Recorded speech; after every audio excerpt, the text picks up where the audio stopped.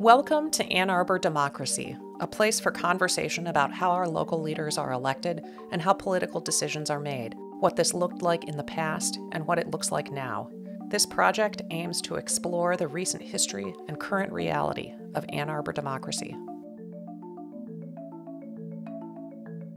For a brief period of time in the early 1970s, Ann Arbor's elected city government included three political parties: Democrats, Republicans, and a third party, the Human Rights Party, or HRP.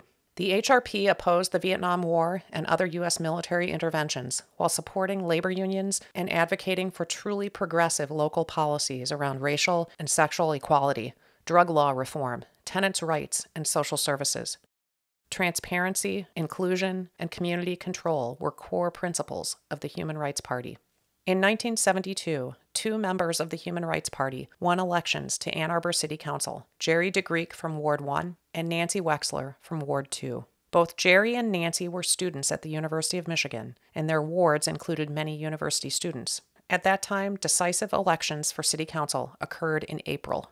Last year, I reached out to Jerry DeGrieck and asked him about his experience serving on Ann Arbor City Council from 1972 to 1974. Jerry has lived in Seattle for over 40 years, but when he was in the area to see family, he passed through Ann Arbor in order to meet with me. What follows is a conversation we recorded in September 2022. In part one, we talk about what motivated Jerry to become an activist and how he got engaged with our local Ann Arbor politics. He describes how the HRP and other groups worked together in advocating for progressive policy that was not yet embraced by the two major parties. All right, so you can just state your name. Sure. My name is Jerry DeGrieck.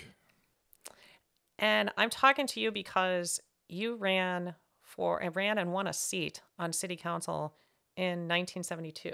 That is correct. On the Human Rights Party, no less. Yes. And I was so excited when you reached out to me after I sent you a letter. This was a wonderful, wonderful surprise. And I've been frantically researching the last week since I found out you were going to be in town. So you first ran for City Council in 1971 as a write-in candidate. That's correct. For the Radical Independent Party, That's right? R.I.P. R.I.P. So I'm interested in understanding what it looked like in that era for you, a young person, to get engaged in our local politics, and what was driving you, what were the issues. So talk to me a little bit about that. Wow, that is a great question. I have been political all my life. Ever since I was about 10 years old. I grew up in a suburb of Detroit, Michigan, and to a working class family, but the neighborhood I lived in was very middle and upper class. And my father was a plumber. I, at a very early age, realized that I was different because I was gay. I didn't even know what the word meant in those days. But the way that I kind of dealt with my being gay, since there was no way, this is in the 1950s and early 60s, there was no way to express that or acknowledge that, was to be very political. So from an early age, I was interested in politics. In 1960, when I was 10, I campaigned for John Kennedy. And I then became very interested in the civil rights movement and the grape and lettuce boycott movements when I was in high school. And that was kind of my way to express how I was different without ever being gay or acknowledging that, because there was no way that I could do that, but I certainly could be political and support other political movements, which were very contrary to my family and to many people in the community that I grew up in. But as I got older in high school, I knew that I wanted to leave my all-white suburb. As a matter of fact, the neighborhoods that I lived in outside Detroit had covenants that would not allow Black people to live in the city which I grew up in, and so I realized I really wanted to change and get away from my family. And no one in my family had gone away to college, but I was determined that I needed to get away. I didn't for a moment think I could go out of state or anything like that. So Ann Arbor and the University of Michigan was 50 miles away from my home, but to me it was like a lifetime away. So I worked to be able to go to college at the University of Michigan, and there I found a completely different environment from what grew up in terms of the diversity of the student population and the population in Ann Arbor, as well as an extremely active and vibrant political community that I became very active in when I went to Ann Arbor. First in student politics in terms of all of the different causes, the anti-war movement, establishing a student bookstore, tenants' rights, and so on and so forth. I ran for student council at the University of Michigan and was elected, and then later ran for vice president of the student body as a radical, and was elected to that position too. So that gave me the opportunity to be engaged in a variety of political issues at the university and more broadly in Ann Arbor, and got exposed to very other people who were far more educated and learned than I was about various political tendencies, including socialist tendencies, and learned from them and became active, more active and more radical, shall we say, as the years went by, and. So when I can't remember exactly the origins of when we started the Radical Independence Party, I think around 1970, we wanted to engage in electoral politics because that was where most people were at in terms of their how they viewed politics. And in order to educate people and to engage with people, we knew that we had to be active in electoral politics. We didn't believe at the time that the Democratic Party was a vehicle for the kind of politics that we wanted to see happen, because we wanted to see fundamental change, and that it should not be about the personality. It should not be about the individual candidate, but it should be about the politics and the policies that we were trying to achieve.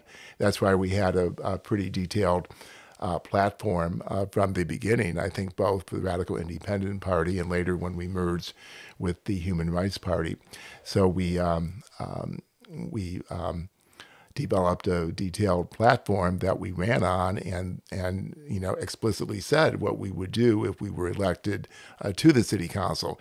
We realized we were not going to be able to implement or enact everything, but part of the reason for engaging in electoral politics was to engage with people, to educate people, and not simply to win and enact policy, though we certainly wanted to do the latter as well. So, it just was a natural progression and I had been engaged in many different political movements, particularly the anti-war movement and the civil rights movement, and later anti-racism work. I should also say that both the Radical Independent Party and the Human Rights Party from the beginning, had a view that it was important that we engage with lots of different movements and people. It wasn't just about students having power. It wasn't solely about Black Power or the Civil Rights Movement. It wasn't just about the anti-war movement, but all of these things were connected. So I think I'll pause there. Is that okay? That's wonderful. Okay. I mean, I do want to say that I have been really impressed at the archives that I'm reading from the library about how specific your platform was. And so it really resonates with it is a completely legitimate claim that you make about focusing on policy and not the personalities and the people, because it is notable that you are a historic figure insofar as your identity, but it was the policy that your party was putting forward that was thought through, and you were really strong advocates for the positions that you were putting out. Right, right. Even though, by the way, that I knew that I was gay from a very early age, I never acted on it, and I didn't come out until while I was on city council. I was trying to understand how these elections actually happened. So in the 70s, the elections for council happened in April. That's right. And somebody told me a few days ago that we didn't have the parties were in control of choosing their candidates in a way that is not quite the way it works now. So what did it look how did the party function in choosing you and Nancy Wexler and Jeannie Plemondon, and I have names written down that I just copied Nancy from Romer Burkhart Yep. was our fifth ward candidate, I remember, and I think David Black was in the fourth ward. Okay, Yep. great. Yeah, it was done by the party membership, people who came to our meetings, and anyone could really come to our meetings and then vote. But I think it wasn't like we had multitudes of people wanting to run, right? Because it was a big deal to run a campaign and then to serve for 2 years, and we were hoping that we could elect at least one city council member. This is speaking more about 72, but even in terms of 71, I think we ran a candidate for mayor, if I recall, as a write-in candidate, and we ran. I ran in the second ward in 1971 as a write-in candidate, but I guess it was who was willing to run, and the party kind of coalesced around those folks. And fool that I be, I was willing, and so I ran in 1971. Likewise, in 1972, we wanted after we had merged with the Human Rights Party statewide, which was strategic for us because in order to get on the ballot, we really needed to be connected to a statewide party organization in order to get the signatures to be able to appear on the Ann Arbor ballot. And we knew that to be viable at all, we really needed to be on the ballot and not just run write-in candidates. So we wanted to have a full slate of candidates. We wanted to have a diversity of candidates. We did not want men to be dominant in that. One of the reasons why we ran Nancy Wexler in the second ward is we felt that this is in 1972, that we had our best chance of electing someone from the second ward, and so we wanted to make sure that our candidate was a woman. And Nancy stepped up and was willing to run, and so she was our second ward candidate. Probably the ward we had the next largest chance of electing someone was the first ward, where there was a sizable number of students. It was not a majority student ward. There were more working class and low income folks in the first ward, and I was willing again to step up and run. I think part of my personal motivation was I didn't think I did as good a job as I should have or could have back in 1971 as a write-in candidate, and I wanted to do a better job. So this gave me an opportunity to, I think, be a better candidate and really reach voters in a way that I had not in 1971. But it was basically the party membership had to agree on the slate of candidates in 1972. But again, it wasn't like we had a super amount of interest in many candidates. There were different tendencies, though, of course, within the Human Rights Party and the Radical Independent Party. That later there were caucuses within the party that were somewhat informal. We had some of the more hardcore leftists, kind of old left, who had come from old left families maybe, but who had much more of a economic outlook in terms of socialist perspective in terms of their views, which I agreed with to a great deal, but I was not part of that tendency. We had another caucus that we called the militant middle, and I was part of the militant middle. So we did have different tendencies within the party. So our slate in 1972 kind of reflected that. We had candidates who were much more from the old left tradition, and some who were not as well. Well, and I was reading also that the Rainbow People's Party was quite a bit more radical than am I stating this accurately? Like, I'm reading reports of it. Well, I don't think they were certainly not more. I mean, they were a major tendency and group within the Human Rights Party in 1972 when we ran. But I certainly would not characterize them as being more radical than the rest of the party. Okay. They were very, very much tied into the marijuana work that the party did in terms of wanting to decriminalize drugs and that kind of thing. That was a major focus for them. Not their sole focus, but certainly a major focus of the Rainbow People's Party. But they were also very, I think, interested, as were the rest of the party, about the rights of and how Black people in this country and state and community were being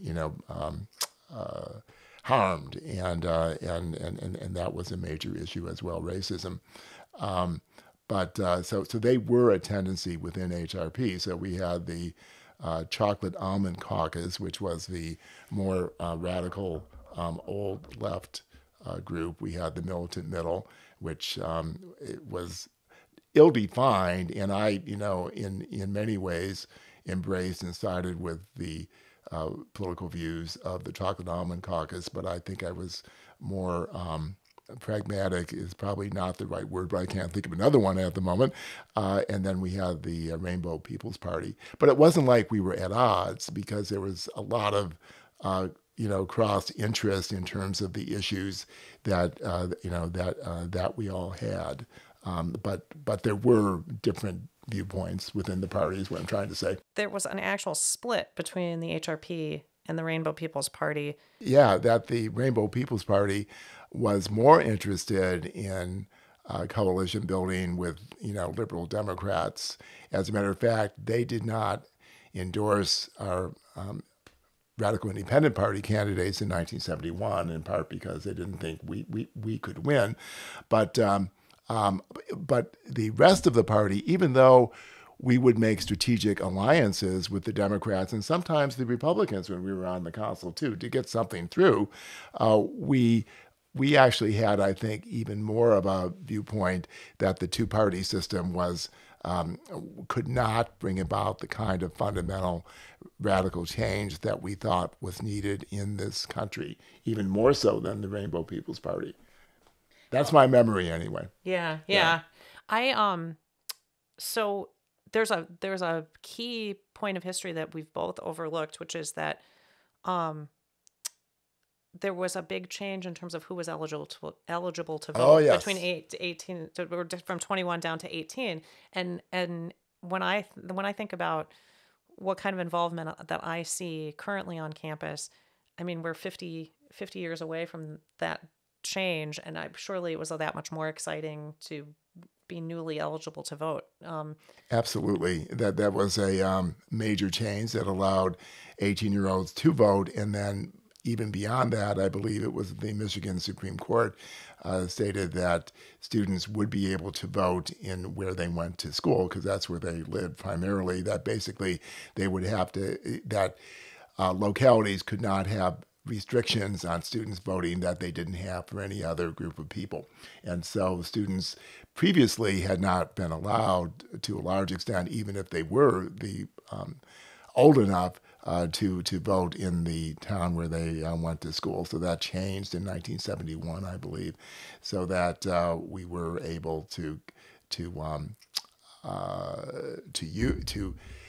have the students be a major constituency, particularly in the second ward, but also in the first ward and throughout the city, really, as a political force for good radical politics. And so we did want to tap into that very much, and that was a huge change. In part 2, Jerry talks about how the HRP ran grassroots campaigns, promoting inclusive conversations and community control. He explains how his work on an anti-discrimination ordinance prompted him to publicly come out, along with his HRP colleague, Nancy Wexler. Like and subscribe if you'd like to be alerted to more content like this.